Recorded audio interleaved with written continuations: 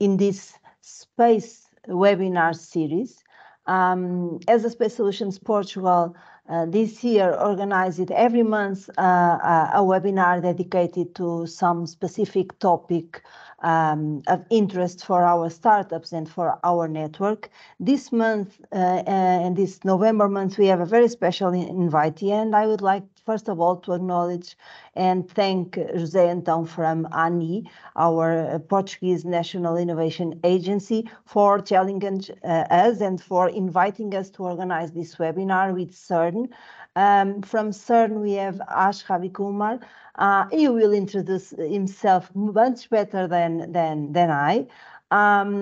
He will present us with something I think it's of interest of the audience. And of course, we have here Tiago Neves from Fibersight.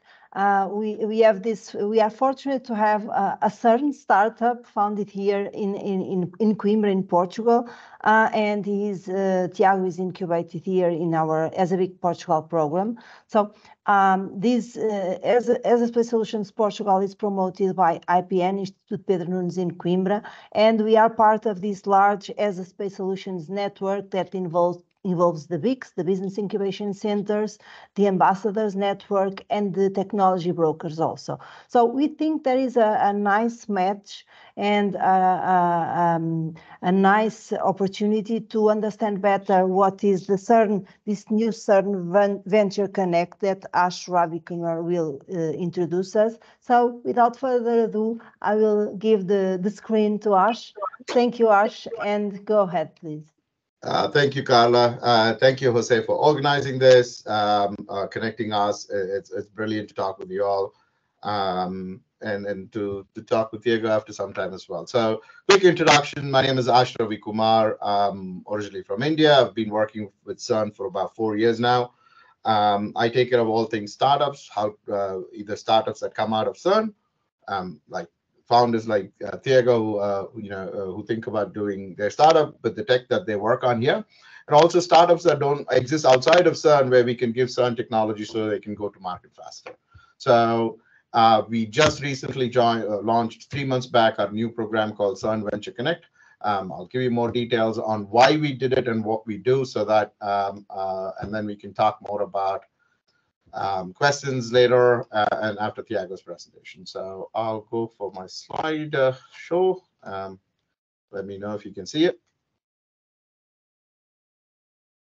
Oh, good. I can't see other people now. Oops. Okay. It's okay. It's okay, Ash. You can go ahead. Yeah. Okay, good. Thank you. All right. So CERN Venture Connect. This is our program, flagship entrepreneurship program, where we're putting everything around this to support startups. Before I go more into CERN Venture Connect, I wanted to give you an idea about what is CERN. Most folks have heard about CERN, but not necessarily understand the scale and the depth of what we do at CERN. So CERN is home of the world's largest machine. That is a Large Hadron Collider, LHC, large because it's 27 kilometers in circumference. Hadrons because we play with the hadrons group and accelerate protons. Collider because we collide them. And it collides into 4 places that you see on the big white letters: ALICE, ATLAS, CMS, and LHCb. These are our 4 major experiments. We call it experiments, but necessarily those are detectors where the particles come and collide there, and then we see what happens or what experiments we can run with them.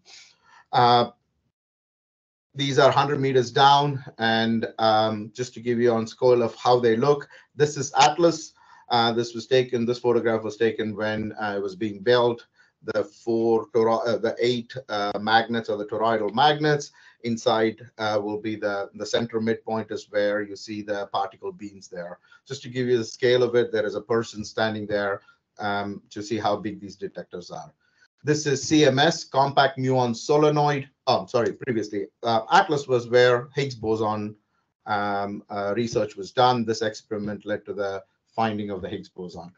This is CMS, compact muon solenoid. There's nothing compact about it, but this was the first time they built a magnet this size compactly.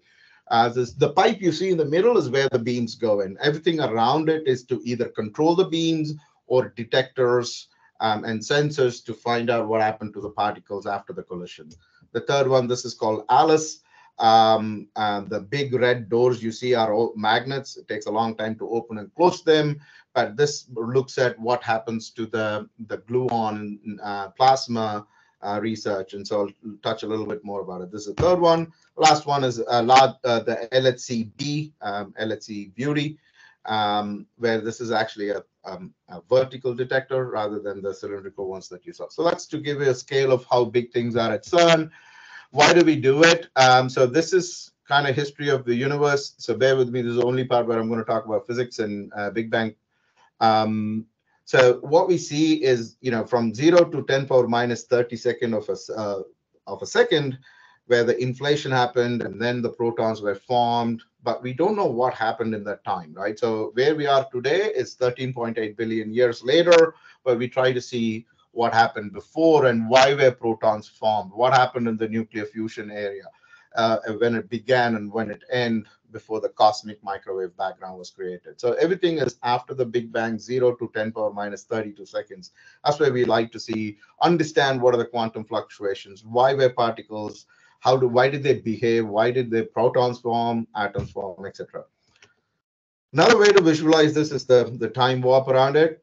On the other end is where the space applications look at it from the James Webb Telescope. If you think about it, the light waves come from other universe. It takes a long time to come. So you look at it outside. We focus more on the other extreme where we look at the Big Bang and saying what happened to these particles. So that's where we focus on. That's where the space one goes in. But to give a continuum of what we do. So this is all great. What are we talking about? Startups. So just to give you a little bit background, we had a business incubation center network, which is also called BICS. And then obviously we were compared a lot to ESA BIC, and that's not why we changed. The challenges with the BICS were it was set up in a way that it wasn't scalable to all of our member states. So CERN is funded by 23 member states and 8 associate member states. There's about 31 countries, and we can't scale the same service to all of these countries and have the same service level and partners there. So we had to go and redesign because we are 2 people in the entrepreneurship team, and it's going to say 2 people because we want to. CERN's not going to spend more resources to make the startups happen here because that's not what we should be investing on. So given the constraints, how do we build a program that's equitable and can scale? So we went back to design of the whole program. We started with the first principle, like who do we focus on? Who should we build this program for? And it starts with the startup founders, and everything we do has to be for the entrepreneur in the middle. And then draw everything from there rather than putting constraints on there. So we started with the founders and said, okay, every startup founder has 3 needs. They all want money, and they would need expertise in terms of co-founders, in terms of employees, in terms of mentors on manufacturing, who can help them go, make introductions to potential customers. So that mentor network. And then customers. Most of our stuff ends up into business to business deals, and deep tech startups, by definition, you're not going to sell to a customer unless you make little widget. So 90% of it is going to be a large company which has to buy this product from the startup. So you will have to end up selling to those customers. So the startup founder has these 3 big buckets that we looked at, and then said, okay, where does CERN play is the technology. We're good at technology. We love our technology, and we should because we invented it.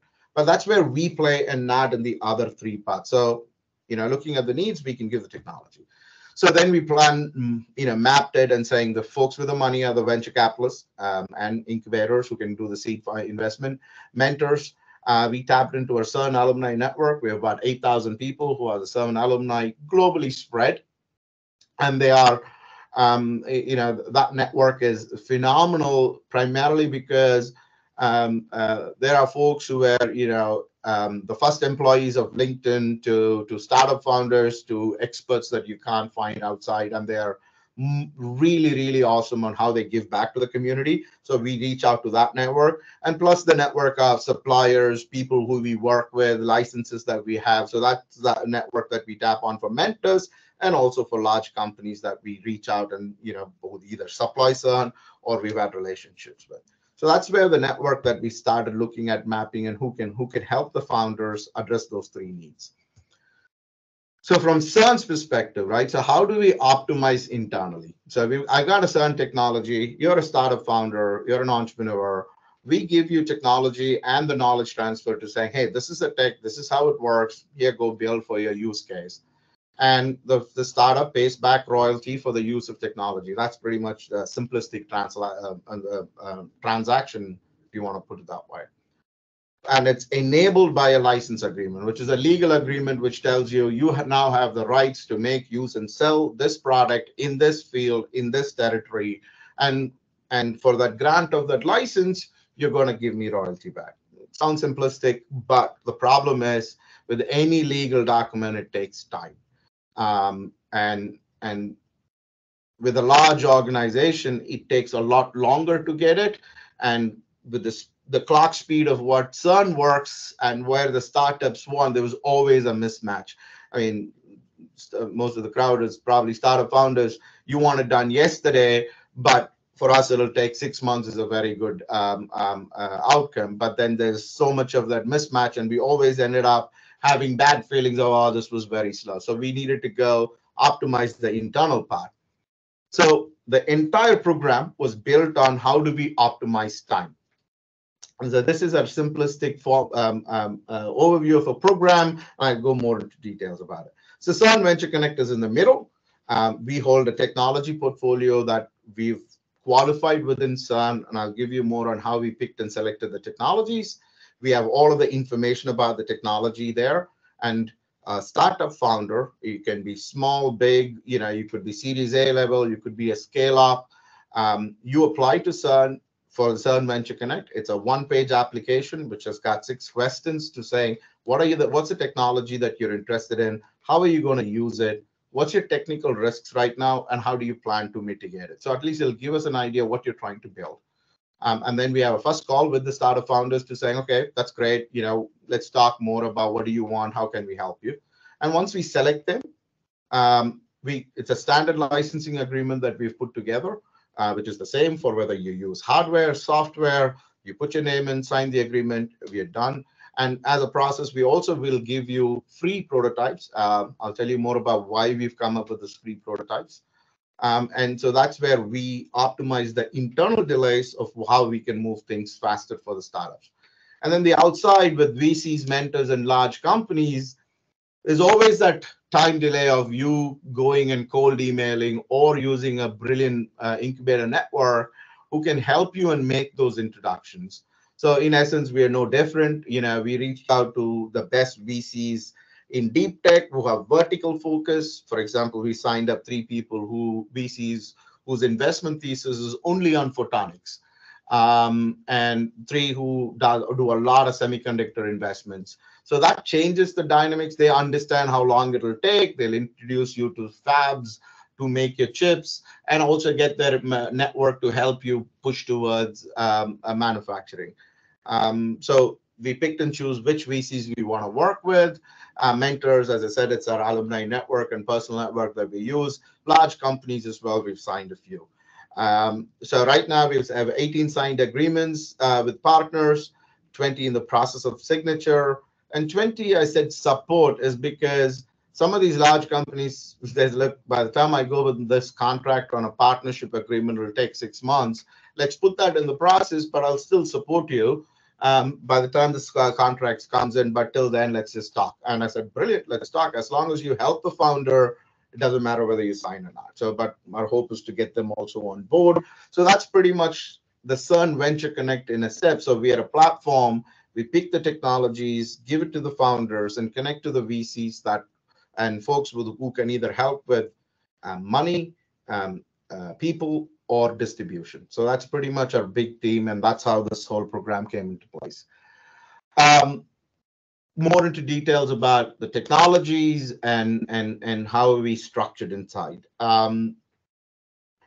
So CERN has, I tell this to all the startups I talk to, if you give me any technical challenge, I can find an expert inside of CERN, right? So we've got a breadth of people who know a lot about a lot of things. However, the challenge comes into having them being available to talk to you, and consistently is where the challenge happens, right? And second, I'm going on the reverse on the unique clear IP title and support available. Clear IP title, by which I mean, like, for example, when I showed you the Atlas experiment, there are 320 universities associated with that experiment. So if I have a piece of IP, they probably will have 5 other people associated with it who are not CERN. And so I need to have an agreement with all of those 5 universities so that I can license that to a startup. I don't want to have that negotiation start when a startup is interested, because I don't know how long that will take. Rather, I wanted to have technologies where that is already solved, right? I've got a clear IP title to saying I can give you the license. I've got the right to grant you license, or it's only IP. So we have clarity to saying that I have that. And the last part, which is most important part, is something that's unique, right? I.e., you can't find this technology somewhere else. When I go to the digital portfolio of ours, we've got one of this brilliant database management system where every data, I mean, exascale amount of data of every experiment of CERN is stored, right? And it's a brilliant open source technology. But from a startup, why would you want to use that instead of Amazon Web Services, where you can go get support? Here it's an open source. I don't know when people can help you, or it's scalable for your needs. It is a possibility, but it's not necessarily unique in the market. You have an alternative in the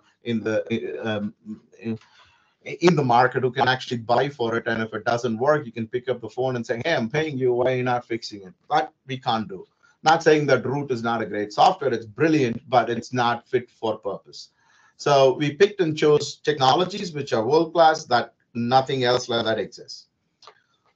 I want to spend a little bit more about the standard licensing agreement, right? So we've got the agreement which is common for everyone, for a startup, or whether they're using hardware or software. And our startup support policy, CERN's policy, states that we will give preferential treatment to startups, which is great. We want to support startups, but the challenge was we never defined what was a preferential licensing arrangement. It could be 3 years of free licensing. It could be, you pay royalties when you get when you get to product, and then what would be the royalty rate, right? And it was always a challenge because it was not, I mean, I might think, 2% is good. You ask somebody else, they'll think 10% is good. So it was always subjective. And that adds to another level of delight. So we said, we're never going to standardize everything, because law of averages, you will make money on some, you lose money on some. And either way, we are not optimized to make money. So our contract says if it is a patentable technology or not open source, it's 2% royalty. And if it is open source, it's 1%, and it's only capped at 50,000 Swiss francs, but that's an asterisk. It's lesser than that. So a 2% royalty rate on net sales. However, you don't pay the money as a startup to CERN till you actually owe us 20,000 in royalties. So if you do the reverse calculation, you should be doing 1 million Swiss francs in sales for you to pay us 20,000 Swiss francs. This way, we are setting up those startups for success. And when you are making 1 million in sales in deep tech, you're really, really, I think, crossed the threshold of being stable. And we want you to pay only when you get there. And this could take a year, this could take 2 years, it could never happen, but we still want to make sure that you've got the rights to do it. And if you end up paying us 20,000 every month, which means that you're doing 1 million in sales every month, which is a fantastic problem to have. Now, we got some internal funding for this CVC program.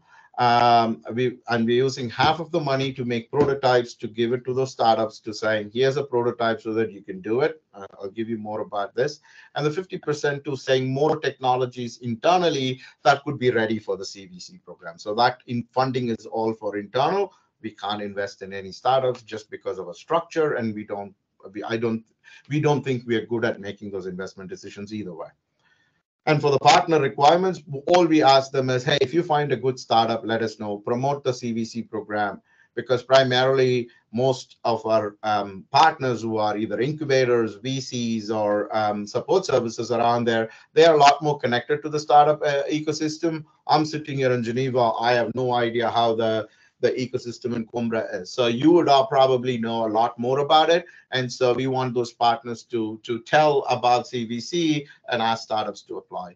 And And from the VCs, we don't say, hey, you have to invest in these startups. All we ask is give the startup founders time so that they can have a first meeting with you and give feedback on saying why you're not investing, not the same story of you're too early, no traction, too late, and all of that. Rather saying if you attach these milestones, we'll invest. These are the risks that we see. At least you help the startup founders. And so the partners we've signed up are all within that thing. Last, about the technology. So this is one of the technology which is not on our website, which is going to come in a week, which I'm super excited about. This is called Accurate ASIC. Is an application-specific integrated circuit. It's a chip that can measure the smallest of currents. It can measure femtoamps, that's 10 power minus 15 of an amp, to attoamperes, 10 power minus 20 amps. There is an equivalent product in the market which costs a few $100,000 to do the same. We know it because we bought one and tested if this was measuring the same. This costs about 10 euros to make. So there's a huge shift in there. This was developed by our radio protection group because if a particle comes and hits a detector, it produces a really feeble current. So we use it for measuring if there was radiation. There's going to be full development on this on the new chip on Accurate 3, but it's there. So the prototypes part of it is if I give you a chip now as a startup, you're coming and say, hey, look, I've got an application to measure these very small currents. If I don't give you a chip, you have to go to a fab to figure out how to make this chip, which will cost you anywhere between $500,000 to €1 million to actually start developing that. Instead, if I give you a chip, you still have to develop a PCB, figure out how you're doing the power controllers, how you're putting a microcontroller or an FPGA, and then the software to measure it and run it. So that also is not helpful for startups because then you have to invest money in to do that, which you already don't have. So what we said was we'll put money in to the team here to saying, build me 20 of these boards with the chip in, with the display, input, output. So if you're a startup to saying, hey, I'm going to use this to measure for my biomedical device or whatever that you want to do on this smallest current, we'll give you a chip. If you select you, we'll say, hey, here's a board, plug it in to saying if your proof of concept works. And then talk to the partners in a venture network to saying, hey, look, they've got a really cool investment opportunity here because a startup, good founders, we give the technology, they've done a proof of concept, they need money to actually scale this up and go talk with their customers, or at least they're validated. Would you be interested? So that's pretty much how we want to progress this. I think I'm almost up on time, but I'll finish up last 2 slides. So one of our partners is Microsoft for Startups Founders Up program. They're coming here on the 30th of October. The registration link is there, and hope Carla can put it in the group, or you will see this. It's online. It's to invite folks from Microsoft because Microsoft does Microsoft Quantum, high performance compute, OpenAI. They bought GitHub. So a lot more expertise lies in Microsoft on how they can help you and scale. We've got 2 startups already from our portfolio in them. So they're going to come and tell you how good they are, the startups, rather than Microsoft telling how good they are, which they are. But it's more to be aware of what's in the ecosystem. So just like how this webinar is to saying, by the way, CERN's doing this, our job is to saying, by the way, we partnered with Microsoft. They're doing all of this great stuff. You don't have to come to us to get to them. This is happening in the ecosystem. So if you're interested, register. We're going to record it and we'll share it too. Last, obrigado. Thank you. And I'll stop here and questions I'll pick up. Okay, thank you, Ash. It was very nice. I myself will have a couple of questions, probably more in the end. I think after your presentation, it would be nice to have now Tiago showcasing his product based on a CERN technology. So Tiago, welcome here to this space webinar with us. It's very interesting to now see in practice how this can come together and learn a little bit about your experience. So Tiago, the screen is yours.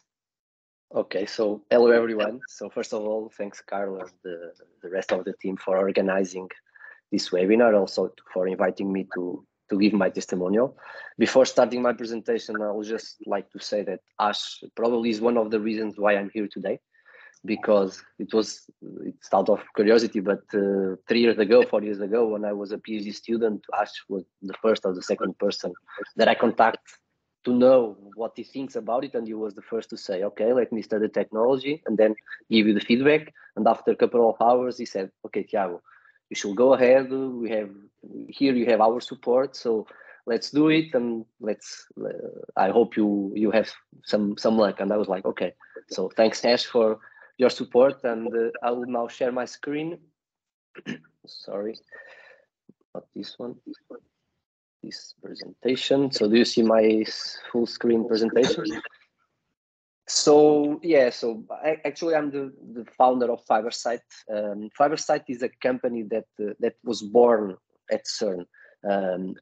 It was created before this program that Ash presented was launched, but resulted from my PhD that I did in collaboration between CERN and EPFL. EPFL is the Swiss Federal Institute of Technology in Lausanne, and the company currently is based in Coimbra, where we are, at least the IPN and me are settled down, and then it was founded in 2021.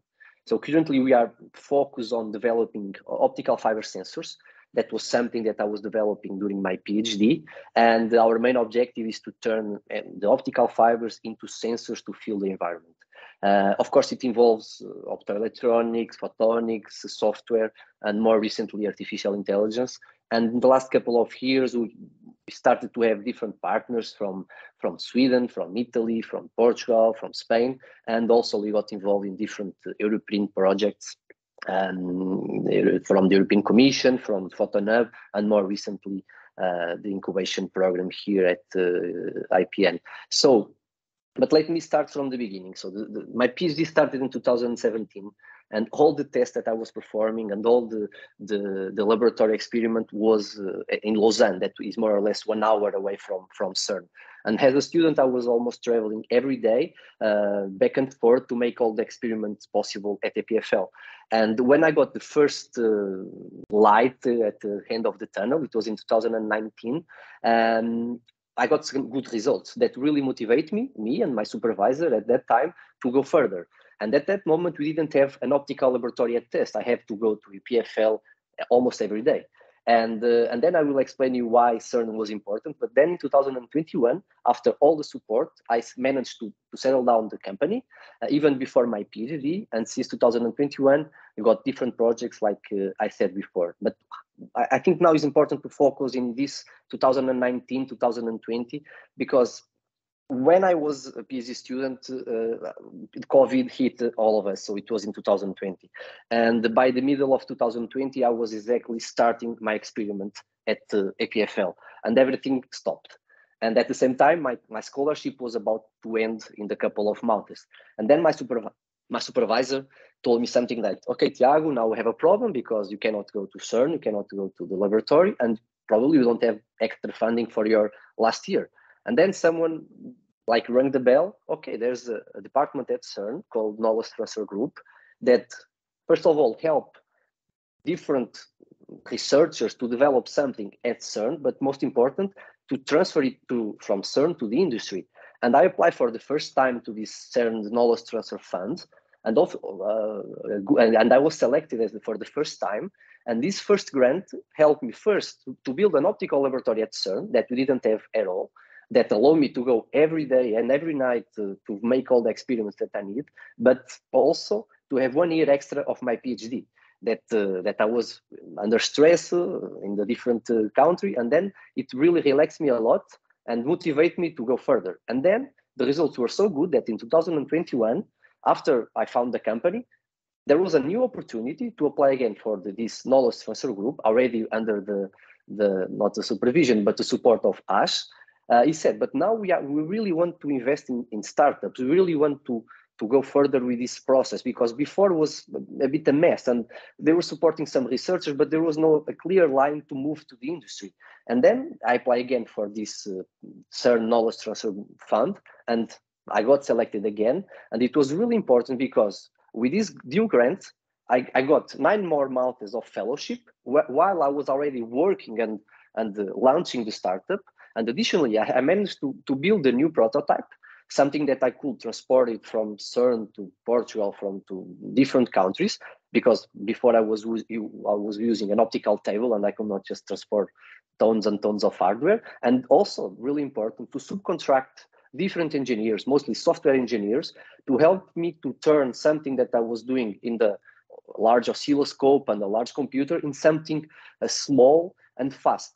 And this was really important because as a founder, at the beginning, most of the founders have problems with grants and with funding, and CERN and Knowledge Transfer Group helped me twice to really go further and to have something visible. But last but not least, all the support from Ash and from his team, the entrepreneurship support, because I was a PhD student. I knew nothing about business, about entrepreneurship, and Ash was the one that, okay, let's go for a coffee. And he gave me a lot of business advices, helped me to prepare the business model, the canvas, all these entrepreneurship words that we all know. But at the same time, I started to have some interest from different companies in the technology, from different companies in collaboration. And Ash was also an advisor here because he was helping me to negotiate, to understand how much should I ask for this and how much. And this was really important for the Fiberside project and Fiberside company. So also to collaborate with what Ash said, this is something that CERN does really well, and I think it's really important for the society to understand that what the researchers do there is not only collide particles, it's also something important. Is the place where the internet was created and so on. And altogether, I managed to have my first project, my first product, let's say, that is the fiber loop. So fiber loop is something that was born in my PhD because I was monitoring temperature and humidity in one of the CERN detectors, Atlas, with optical fiber sensors. And then I realized that this can be used outside the industry. And right now we have the first temperature and humidity sensor that use optical fibers with a single acquisition unit. You can go for more than 25 kilometers per channel. And we monitor temperature and humidity, which means that we can use it in different industries. For example, the agriculture. And in the agriculture, we installing optical fibers. We can help the farmers to understand if they need to irrigate more or if the soil is already irrigated and they can save water. Also in civil engineering, because actually civil engineering was where everything started, because CERN is a large complex system of tunnels and caverns, and they use a lot of water to cure the concrete, and most of the times they don't really know what's happening inside the concrete. And the last part of my PhD was embed some meters of fiber inside a block of concrete to monitor the temperature and humidity to help us to understand when the concrete was fully cured and when it was ready for the next step of construction. More recently, we also get some projects with energy, with most specifically detecting hotspots in the power cables and also detecting points where the humidity is really high and can lead to some electrical discharges. But the project that we are now more focused on is the water leak detection, because we all know the problem of the water leaks, and without installing optical fibers close to the pipes, we can actually monitor points where the stress can cause damages to the structure, positions where the water is leaking, and even intrusions, because we can somehow detect vibrations. Last, in large structures like dams or even breaches, we can also detect infiltrations. So, and the good thing of fiber loop is that the same technology can have different or multiple implementations in different use cases. To finish my presentation, we are still a startup, so we are always looking for partnership and investors. Partnerships, as I told you, we have looking for different use cases, and investors, we are now starting to discuss with some investors to really increase the team and push forward the fiber loop project and also help us in the internationalization. To finish, I think that it was really curious when Carol invited me for this webinar, because Ash was let's say the mentor of this project at the beginning, and when I heard that you will be giving a seminar, I was quite okay. Let's come back 3 years and remember our discussions in the cafeteria of CERN. And so Ash, thanks a lot for your support, for CERN support, and also Carla for inviting me again. So thanks a lot. No, we thank you, Tiago, for being here and for giving your testimonial. I think things get much more vivid and concrete when we can show an example, a real example of how things happen. So we have much time. We can open the mic or the chat box for questions. Everyone that is attending can open the mic or write a question in the chat box.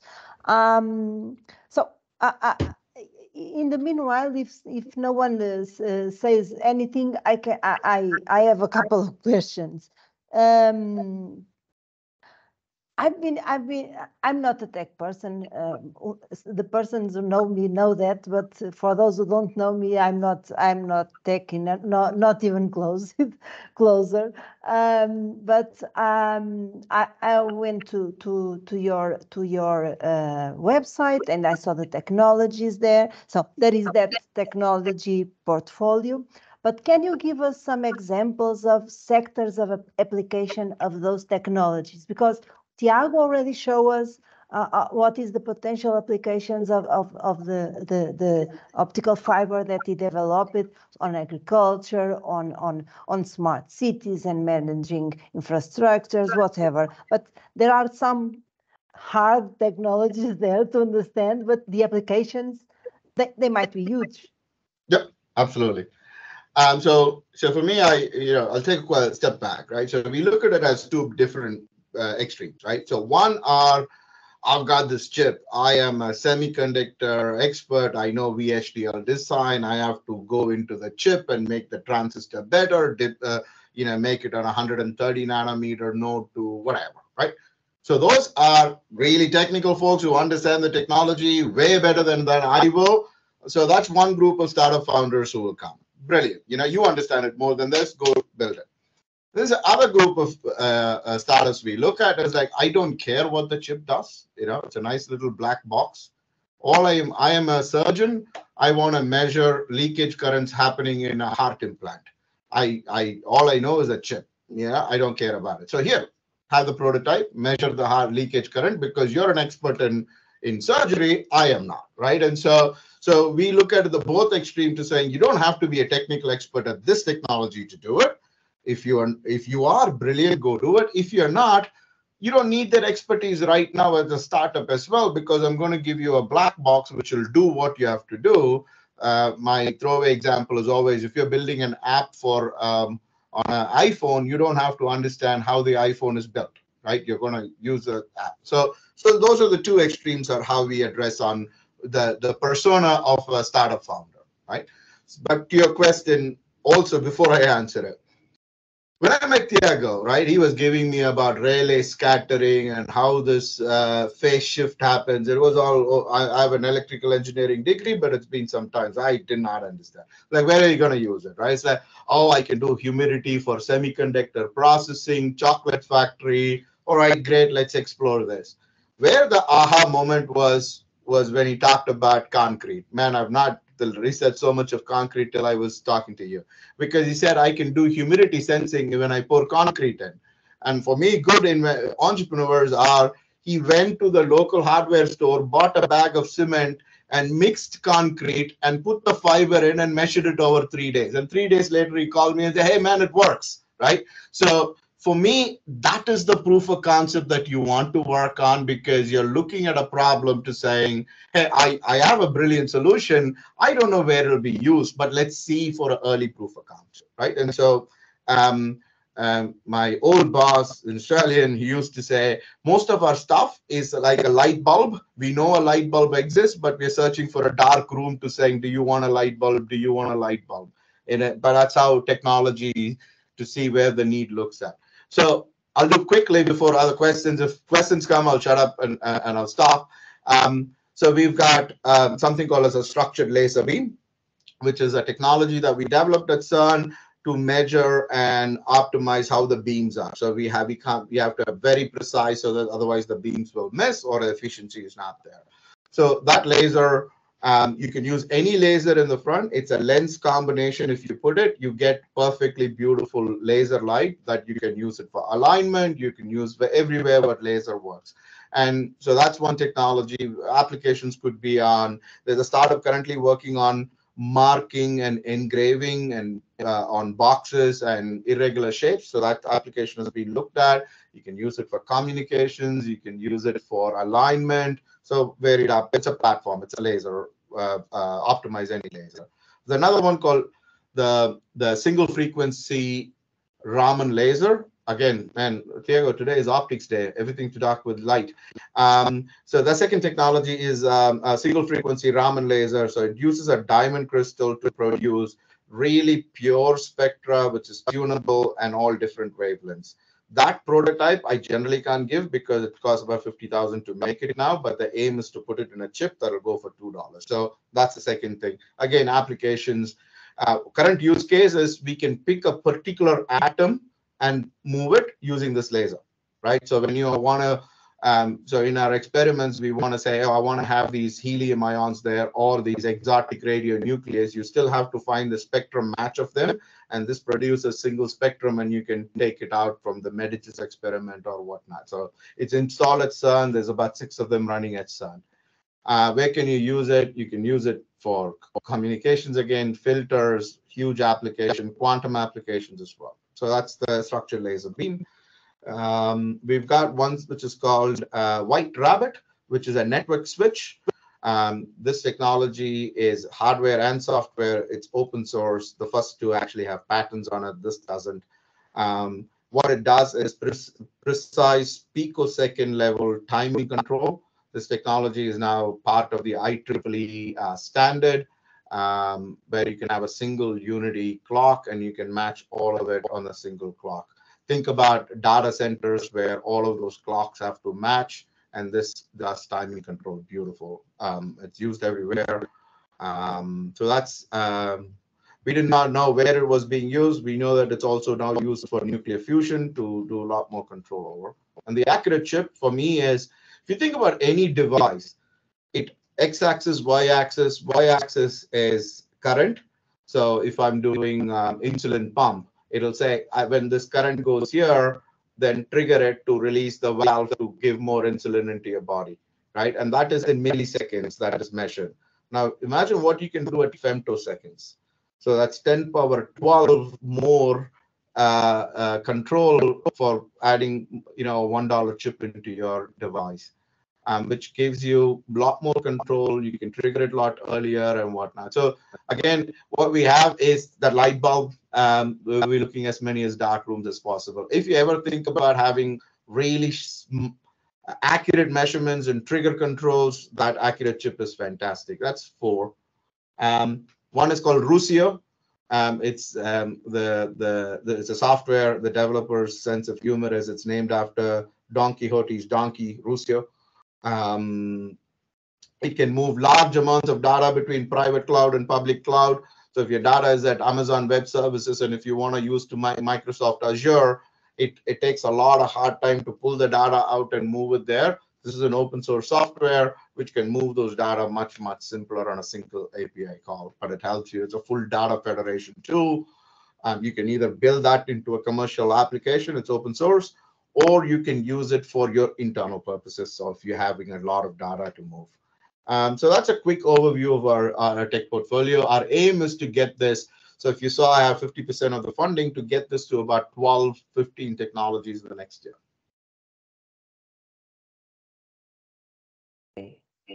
So, anyone wants to put a question? We don't have anyone raising hands, but I will.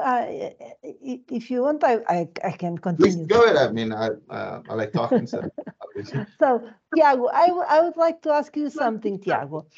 When you say you are a CERN startup, what is the impact that you have?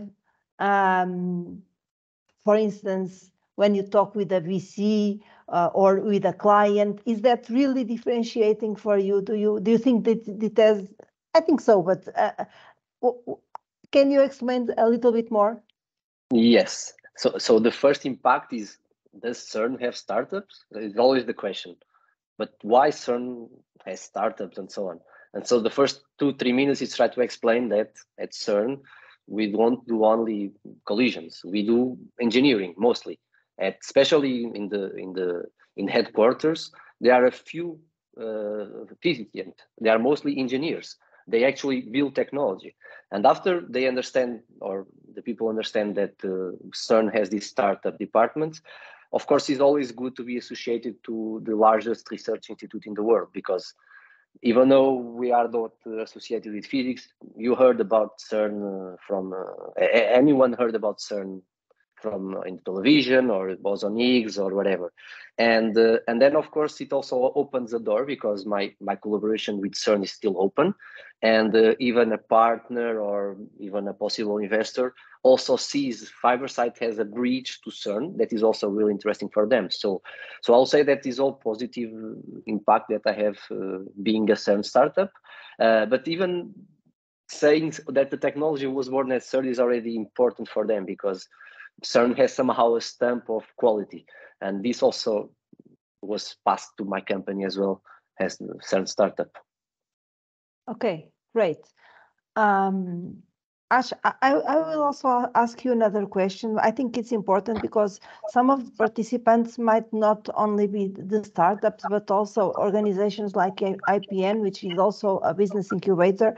And as you mentioned, and as it is in the website, we can be your partners. We can partner with you. Can you talk a little bit more about how can we establish this kind of partnerships? What is expected?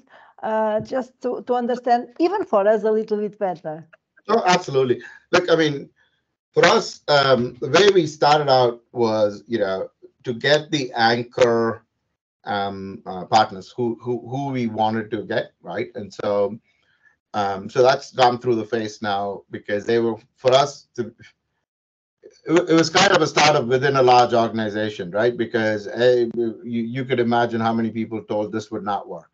So we went through this process, and we are in the first year, and so it was our first test to saying, would these people actually think we can pull this off? And so we went through those large players, small players, specific investors. So we've come through that phase of building that partnership of people who trust and saying, okay, this is good. Now, for me, to be honest, the whole proof of the pudding is how many startups we get out of it, right? So I think I've got enough of a partnership to go forward. However, we're still looking at, the whole design principle was, how can I build one system that can work from everywhere, right? It doesn't matter if the startup is coming from Brazil now, because Brazil's an associate country. I don't know anything about happening in Brazil. So I've got one lead person in Brazil who's bringing together incubators, VCs who operate in that area, who know that ecosystem, where even if I spend as much as time as possible, I would not be able to understand, right? And so our open call is, if you have a vibrant startup ecosystem, reach out to us. There's a list on our website to partner as well, because I don't know a lot of people who have operated outside of what I know or what's in the news. So that's not necessarily the only people who help. So we are not close to partnership, but right now, if you ask me, my top priority is to make sure I get more startups, and then we keep on increasing the number of partnerships to get there, right? So a big change from the previous system was that you're from Portugal, you have to go through this incubator in Portugal, you have to be joined there. So it was a very one size fits all. What we've looked the reverse is, here's a startup founder, we've given technology, they built a use case, they can go to market. If you want money, we introduce you to investors. If you say, I don't want incubation, I don't introduce you to incubators, right? And so the problem happened was, previous startups, there was a founder who had exited 3 startups successfully, right? And he's put all of his money in his 4th startup. It was on a semiconductor chip, right? And then we had to say, you have to go to this incubator for us to give you this technology as a startup. He could teach that incubator how to do things, right? And so he could teach me how to do entrepreneurship, because he's done it 3 times more than I have done. So what we said was, it's not a set to saying that as a founder, you must go there. Of course, if you find somebody local to help you, that's always brilliant. But if the investor is from the UK, you should be able to raise money, because talent is everywhere, but the opportunity doesn't exist necessarily locally. So sorry, long answer. Anybody interested to partners, please reach out to us. We'd love to partner. And any startup which you think works, or if you want to use intros as well, happy to help anytime. Okay, so this is nice to know from the incubator side, but also for the startups. I would challenge José Antão, which is here from ANI. Hi, José. We didn't agreed on a question, but I think it's important because you come from ANI, which is the National Innovation Agency, and from the policymakers and the policy implementation side. How will you see this relationship between the ecosystems, the incubation, the startups, and you challenge us. Now I'm giving back the challenge just to kind of wrap up and even a little bit about the webinar. Okay. If you don't feel comfortable, it's okay, but no, I think you will. No, totally fine. Yes, I think it's totally fair that you ask these questions. And so first, my involvement in this is because I work as an industrial liaison officer with CERN. So I try to engage Portuguese industry with CERN. I also have a very small finger on the knowledge transfer. I participate also on the knowledge transfer forum at CERN as Portuguese representative. But in fact, ANI does not have a huge direct role in knowledge transfer in Portugal. So what we do is we rely a lot on the network of incubators and on sister agencies that do that kind of support. Of course, ANI also has interaction with many other actors in the innovation field in Portugal. One of them is through now these new venture capital funds that go through the CFID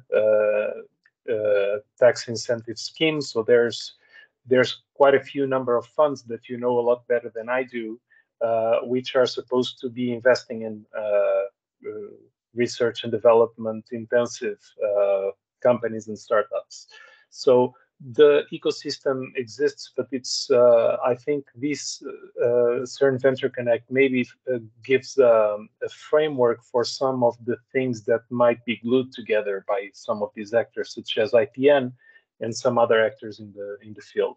So I think this is a nice introduction to the potential that exists in some of those technologies.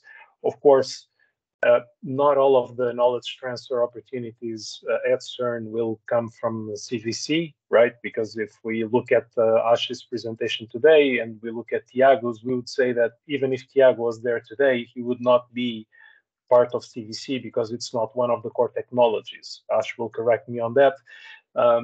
But there's always this limitation of the technologies in which CERN has identified the capacity, well, the uniqueness of CERN, and also the capacity to provide some technical expertise on it. So I think it's my take would be for people at IPN and some of the other actors in the Portuguese ecosystem to now discuss what kinds of possibilities exist for us to take advantage of this and also contribute to CERN's mission of societal impact. But if I may also ask something to Ash, Ash, because I'm curious, because on the heels of this comment that I was making about Tiago's technology and the match or no match with the portfolio at CVC, I'm also curious to know, because you showed some numbers about the ongoing negotiations that you have and some of the projects that might be already ongoing, and I'm curious to know what's the profile of those. Is this mostly people who are already at CERN? Is it people who have a connection with an existing CERN BIC, or are these people that come just out of nowhere and just started interacting with you? So I'll answer the first one on the connection part of Tiago. I mean, it's Tiago's technology, right? I mean, it's not part of CVC portfolio, right? So this is these are the ones who actually come out of CERN, who work on it at CERN. We gave money to build prototypes, right? Because of the translation part that's required. And the first CVC spin out, this is post Tiago's time that CVC came out, is again a chap who's built an AI agent for reliability engineering. He spent 11 years at CERN. Again, not part of the CVC portfolio because it's its know-how, right? And so those are the spin-outs that are coming out, which are not part of this portfolio because, I mean, for example, Tiago was Andrea's one. Is like I can't license stuff that they already know in their head. So that's the other part of outside of these are more CERN spin-outs coming out of CERN. To the startups who are interested in stuff outside of this, of course we will talk, but it's more you have to know that it might not be, hey, I would like to work on superconducting material. Yes, I'd love to.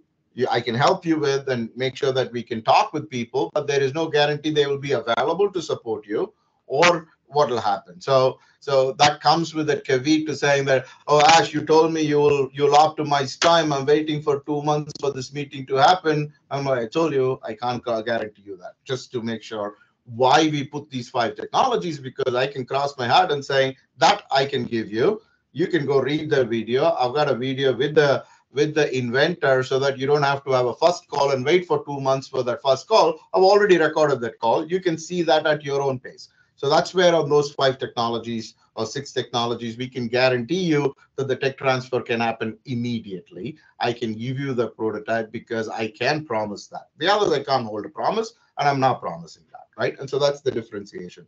Now, those numbers you saw are not startups. Those are partner agreements that we've signed, like with Microsoft, like with VCs, right? And so my hope is next presentation, I don't talk about the partners and I talk about how many startups that we have. That's where the goal is, because I lead entrepreneurship, and it has to be about the entrepreneur, not the actors around it, right? So the man or woman in the middle is who we count, and that's what the founders are. So the Diagos of the world. But to answer your question on who are those people, we've had large corporate venture capital like the Microsoft, specialist VCs who focus on a particular area like semiconductors, hardware, photonics, and they bring that ecosystem as well. So, for example, one of our partners is in Netherlands, who is part of the Eindhoven group. 1 square kilometer, you can find every company that does to do with anything to do with chips. I can't know all of them. I introduce you to them, and they will introduce you to saying, you want to talk with NXP? This guy. You want to talk to Philips? This guy, right? And so that helps on the network because I can't build that expertise inside. I partner with the smartest folks in that area. So folks like that who are part of ecosystem. To give you a shocker, I have one law firm also as a partner. This was like, went through, oh, why is a law firm there? Because they offered that they will do free consulting with all of the startups on how to set up an entity, look after their articles of incorporation, how hard it is to get permit in Switzerland, what is the difference between SA and SARL, GmbH, and all of that. To be honest, if you have to go to a lawyer and talk to them, they're going to charge you 500 euros an hour. They said first consulting is free. And I'm like, you're a friend to startups, come on in, right? And so again, if you have found, if within the ecosystem, if somebody comes, a Portuguese startup comes or another Tiago at CERN says, hey, I want to do a Portuguese company setup, how do I do it? I said, I don't know, talk to Tiago. Tiago, meet somebody like you so that they can help. So that's pretty much what the network we want to build, where people have their skill sets and know about what they're doing, and we can introduce them to do what they do, right? So that's pretty much where the partner network is. Of course, I want to push more on finding more entrepreneurs, and that's where all the effort is going right now. Okay, thank you so much. So I think we are sharp on time. Also, we started sharp. We will finish sharp on time. I would like very much to thank Ash Ravikumar from CERN Venture Connect from being here with us and explaining everything and open some new chapter of cooperation possibilities, not only for the startups, but also for the incubators. Tiago, thank you so much for your testimonial, for being here and giving voice to what happened with you and how your technology is making a difference. Jose, thank you for the challenge, for the introductions, and for your participation. Thank you for everyone that attended, to the team. And so we can catch up again probably in December for another space webinar. So bye-bye, everyone. Thank you. Thank you. Thanks Take again. care. Bye. See you. Bye-bye. Thank you.